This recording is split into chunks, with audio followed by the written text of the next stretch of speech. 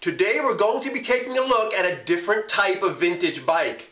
I've got my tube socks on, I've got my headband on, and we're ready to go back in time to the early 70s and take a look at a Schwinn EX-1 Ergometric exerciser. Let's go!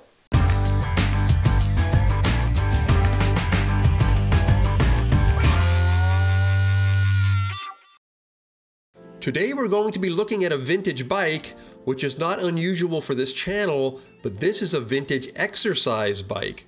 Back in the late 60s and early 1970s, Schwinn sold a very popular, well-made exercise bike called the XR5 Deluxe Exerciser for around $95. With the standard things you'd expect to find on an exercise bike of the time, it sold fairly well.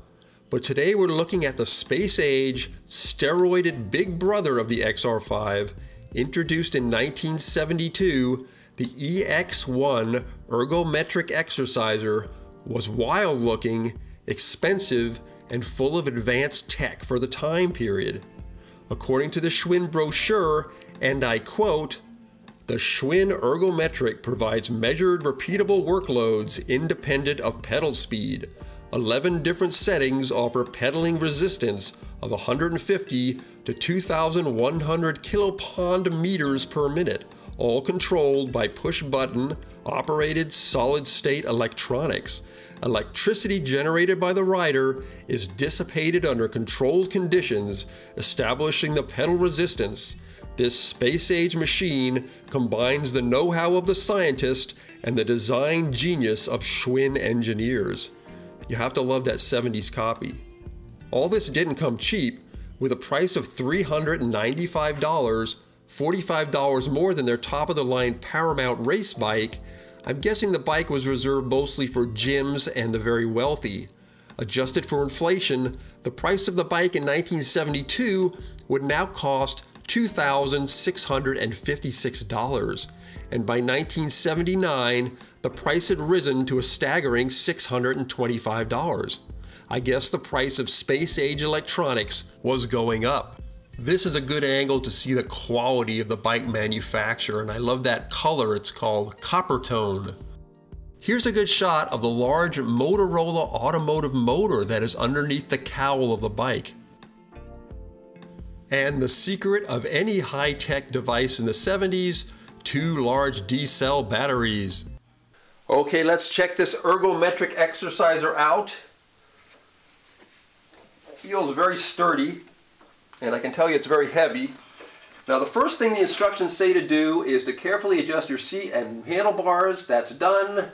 Okay, here's the speedometer, here's the load adjuster, and here is just a timer. This is your indicator light, lets you know when the load is engaged. What powers that? 2 D-cell batteries. Very old school. Okay, so let's get going. You're supposed to press the energize button once you get to 15 miles an hour on the speedometer, and the load is supposed to kick in. Let's give it a shot. This is also very noisy, as you'll see.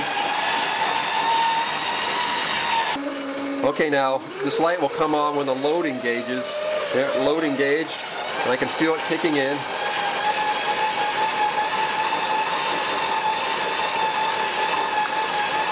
You can adjust the load on the fly while you pedal. Let's start the timer here.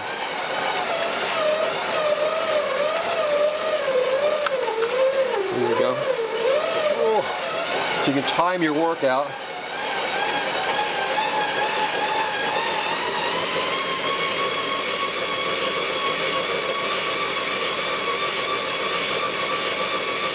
Into the stratosphere.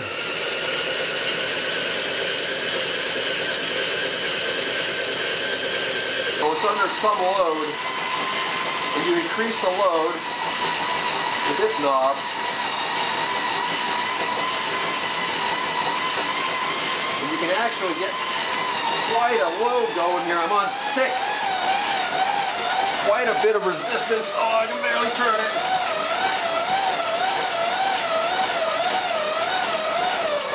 I dare not go higher.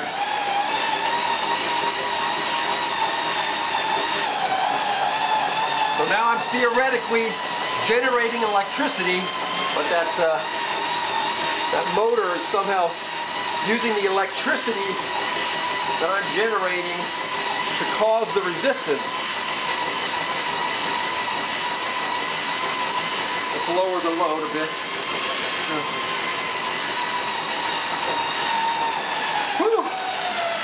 Whew. Got my heart rate up pretty good. Whew. Thanks very much for traveling back in time with us to the early 70s to check out this Schwinn Ergometric exerciser. I dug out this Playboy towel wrap for the occasion. We had no use for it, so it goes back in the drawer for another 50 years. We'll see you next time, and happy riding, everybody.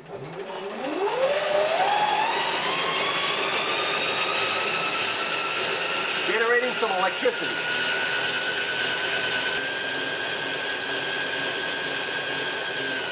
Oh, like a fixed gear, man.